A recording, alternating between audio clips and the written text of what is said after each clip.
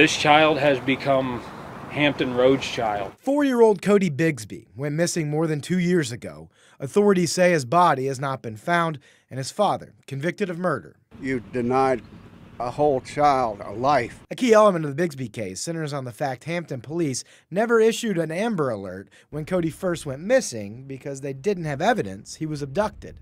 Lord, wherever this child may be, please watch over him. Continue to let him know that we love him, we care for him. Tragedy that has led to change.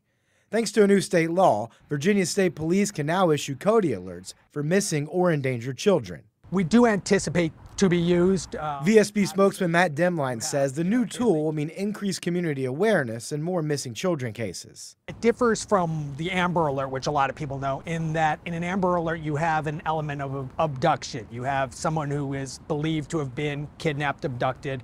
In this case, it's a missing or endangered child. There's a series of criteria you have to go through to meet to have a Cody Alert. The child must be 17 years old or younger, or enrolled in a Virginia secondary school. Their whereabouts must be unknown, and the disappearance must be under suspicious circumstances or pose a threat to the child. Ultimately, local law enforcement would contact state police to get a Cody Alert issued. We would go through the criteria, look, and if we agree that it meets the criteria for the Cody Alert, we would issue the Cody Alert. Troopers issued more than 80 missing persons alerts of all kinds last year.